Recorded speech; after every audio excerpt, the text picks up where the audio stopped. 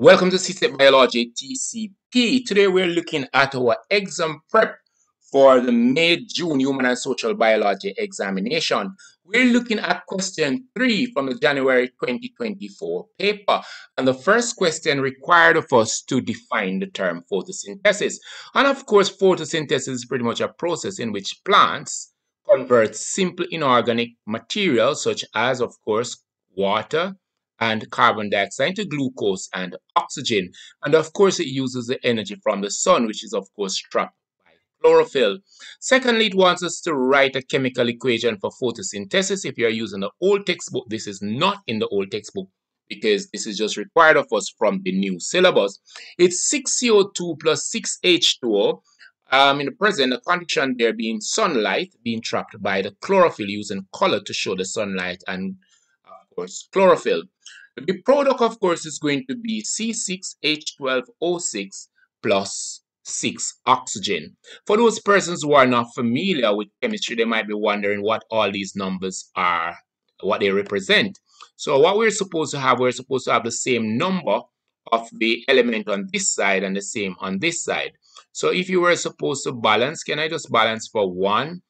We have 6 molecules of carbon here, and we have 6 here, right? So somebody's wondering about the hydrogen. So hydrogen is 12, 2 sixes, 12. So we have 12 on both sides. And if we were supposed to look at the oxygen, 2 sixes, 12 plus 6, that's 18 on this side.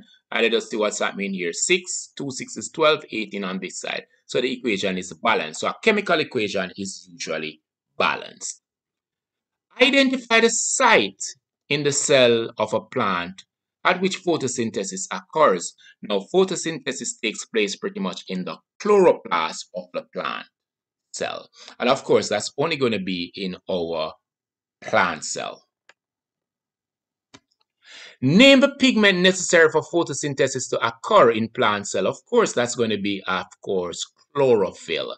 Chlorophyll is going to trap that light energy. And of course, magnesium is going to be needed for the plant to be successful at that.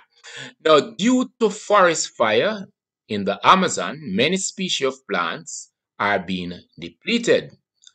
Outline 2 ways in which a reduction in the plant population could have a negative effect on human. There are many ways, but it had asked for 2. So first, we're going to be looking at the food supply, bearing in mind that we're a part of a food web. So we either depend on plant directly or indirectly. Now, human depend on plant for food directly or indirectly.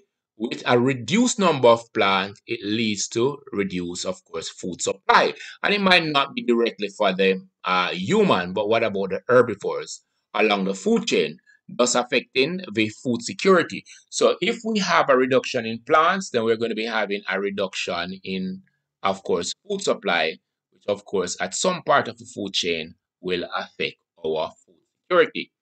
Plants also remove carbon dioxide from the environment. Hence, with less plants, more carbon dioxide will be in the air.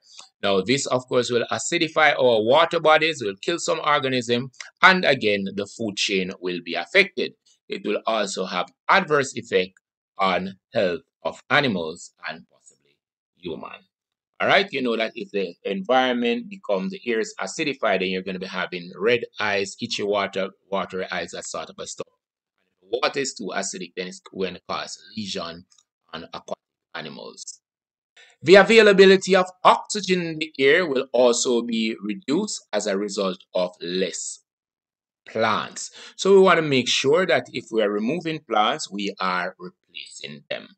We also use plants for raw material to make products. And if plants are out, then we're going to be losing raw material for some product. We're going to be losing medicine and so on. So then we understand that's very, very important for us to have our plants. Explain how one named human activity may result in an accumulation of carbon dioxide in the atmosphere. That's going to be easy. We're looking at the carbon cycle here. It's a burning of fossil fuel will, of course, lead to an accumulation of carbon dioxide in the atmosphere. Now, this is as a result of the trapped carbon being released in the air during combustion of fossil fuel. So this increase in the carbon in the air is as a result of trapped carbon being released during combustion of a fossil fuel into the air. Now, here we are asked to suggest three effects of global warming on planet Earth. The effects are many, and I just chose to toss a couple on the paper. But of course, in your exam, just do three. Don't try to write four. So you're going to have flooding of coastal plains. You're going to have melting of ice caps, loss of some species as they can't tolerate the change in weather condition, and of course, you're going to have unpredictable weather pattern. You're going to have increased drought, and of course, new pests will turn up in areas that usually they are not, because now this area forms a favorable condition that is pretty much more hospitable to that pest. So you're going to be finding them in these areas. That brings us to the end of question number 3. You want to follow for more as we try to cover the entire paper in little snippets. Until we next meet, remember, study to show thyself approved.